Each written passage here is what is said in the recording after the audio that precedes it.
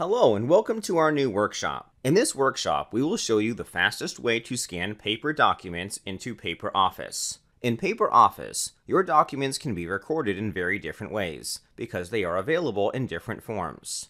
For documents that are in paper form, PaperOffice has the ScanConnect scanner module, which is integrated as standard, so you do not have to use any other third-party software. The integrated ScanConnect is the connection between your scanner or mobile device, such as cell phone or tablet, and PaperOffice. This powerful scan module has all the tools to process your scanned documents, save them safely, and optimize them. In order to scan paper documents to PaperOffice, click in your PaperOffice interface on the Add button, which is marked as a plus symbol.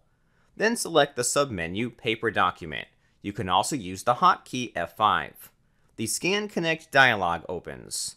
Your documents can be scanned in various ways, such as the standard way described in this workshop. The extensive scan module ScanConnect supports WIA and Twain compatible scanners. This enables a direct scan into the application.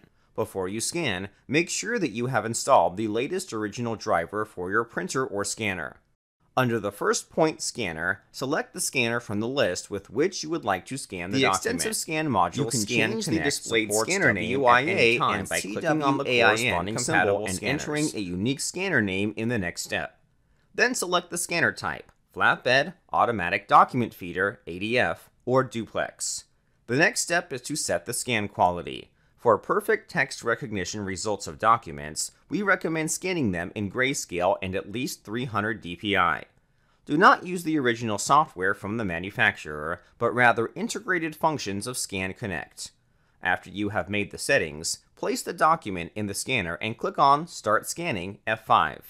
The document is now scanned, and the scanned pages are then analyzed by PaperOffice. The process takes a short moment. In the right area, you can see the preview images of the document pages that have just been scanned.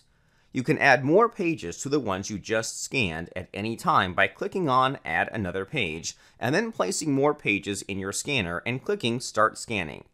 The pages that have just been scanned are added to the previous ones in the row. If you have scanned your document pages incorrectly, you can rotate them by clicking on the relevant page with the left mouse button and then selecting Turn Page. The page is rotated 180 degrees at a time. A document page can also be easily removed from your scan dialog by clicking on Remove Page. The removal process can also be reversed by clicking the Undo Removal button.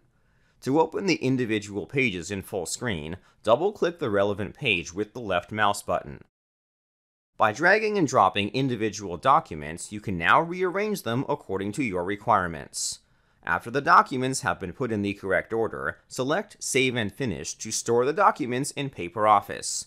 The selection of the PIA storage modes opens. What the individual storage options mean is explained in detail in a separate video. Now select, e.g. Manual Storage, to store the document directly in the currently selected folder as quickly as possible without having to learn it in. To tag or rename the document after it has been saved, click with the left mouse button in the selection list and select the action Edit After Saving.